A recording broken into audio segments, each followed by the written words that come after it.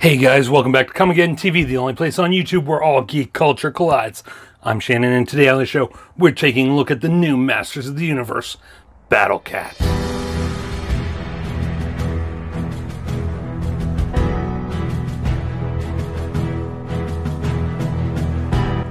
Alright, so on the back we have the instructions on how to change Cringer into Battle Cat.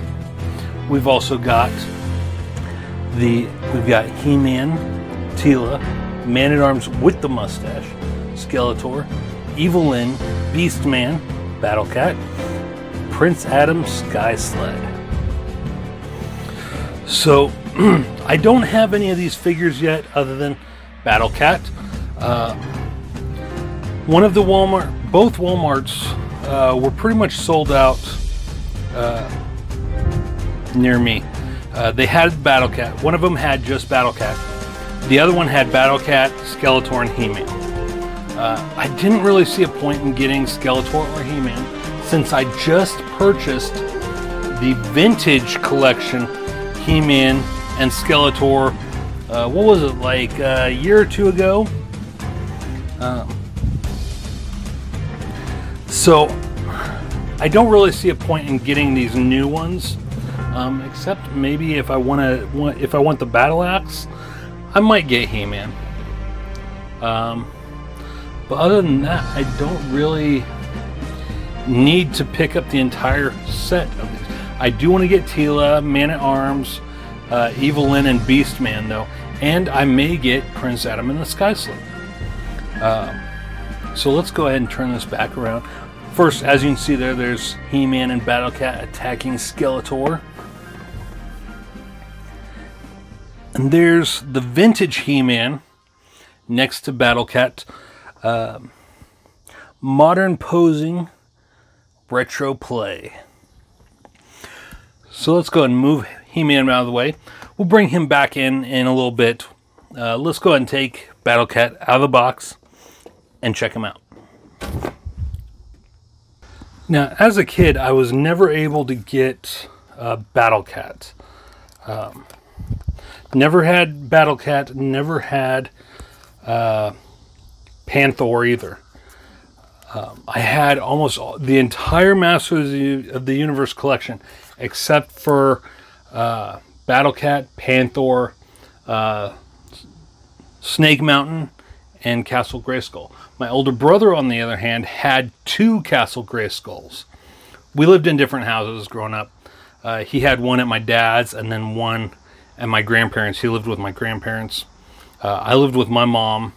And so anytime I went over to my dad's or my grandparents', I would play with his Castle Grayskull and his Snake Mountain, because he did have them. Some friends of mine had Panther and Battle Cat, respectively. And so I got to play with them that way. But here is the new Battle Cat. Let me go ahead and tip this down a little bit. There we go. And I have to say, he looks really nice. I'm loving the posability of him. A lot better than that solid piece of plastic that we got in the 80s. Very nice detail. To take off his saddle and his helmet, it just slides right off, just like that. And the eyes are painted on the helmet. And then for the saddle, it's strapped just like the old Masters of the Universe figures. And so there we have Cringer. And he looks really nice. I do think, though, I wish they would have maybe made him look a little bit more cowardly. Maybe more scared without his helmet and harness on. Because that's how Cringer was in the original TV show and in the 2000X TV series. Now, for posability, excuse me, his tail is on a hinge, as well as on ball joint, or peg, I want to say. So it can go all the way around, go up and down, just like that. His head is on, or his neck is on a hinge, and then his head is a ball joint, so he can look to the side, he can look down that far, he can look up that far. Well, I guess it's not on a ball joint, I think it's just a hinge. So it's not bad. He can turn his head slightly, so yeah, it's not bad. He has a jaw which can open and close. And then his legs are, he's got a hinge peg here, so his legs can turn around, spin around at the knee, as well as move up and down. And then at the joint here, they can just move back and forth. Then the back legs are the same way, only the hinge is in the opposite direction. And they can move a little bit further back. Well, maybe not. I'd say it's about the same. Now let's stand Cringer here.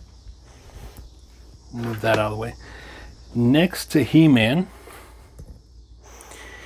And he's the perfect size. I have no problems with his size, his scaling with these vintage figures.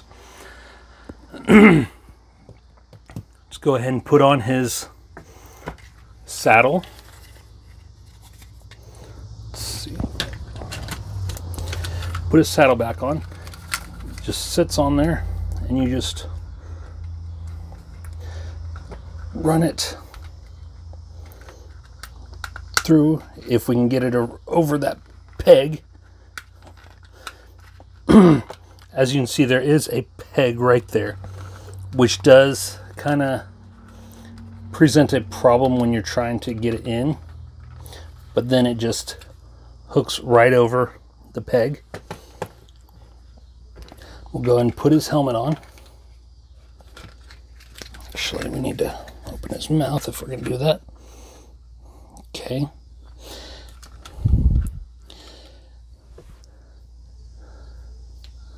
And there is Battle Cat in all his glory.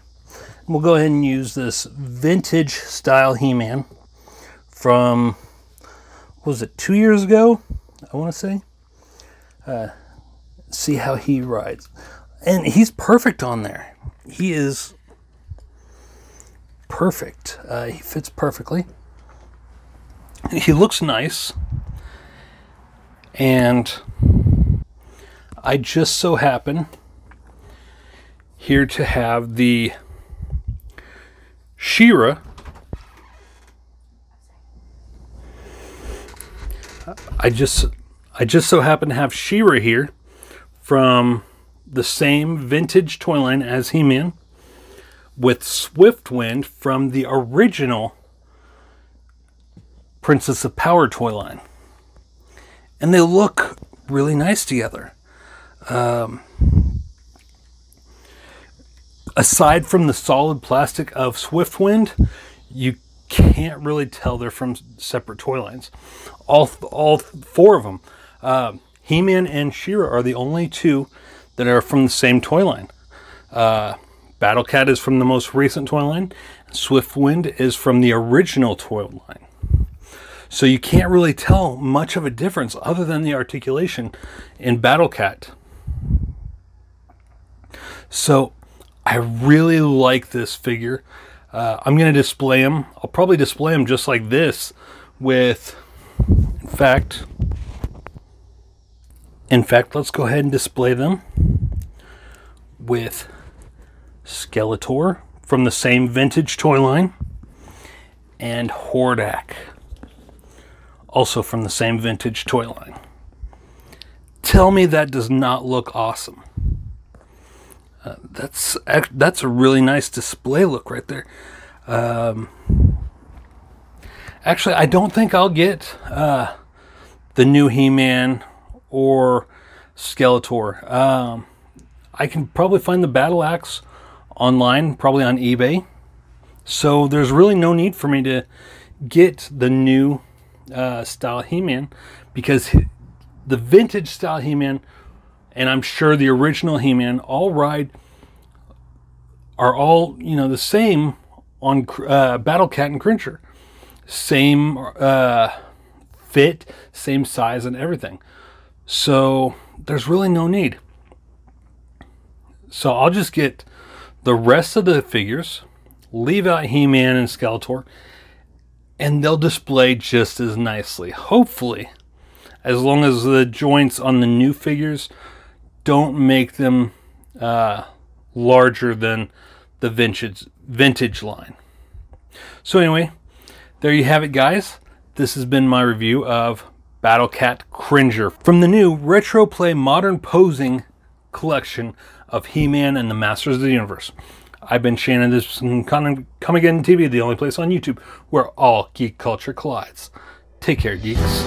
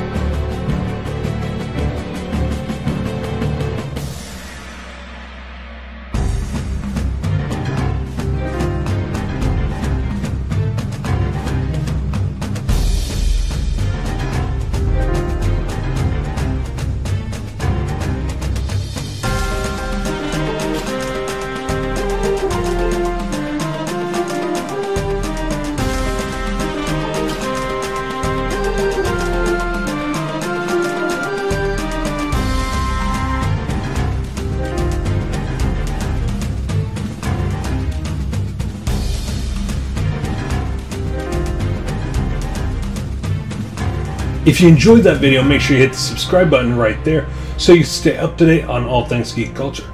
Also, go ahead and check out one of these two playlists on the side for more videos just like the one you just watched. I'm Shannon for Come Again TV, the only place on YouTube where all geek culture collides. Take care, geeks.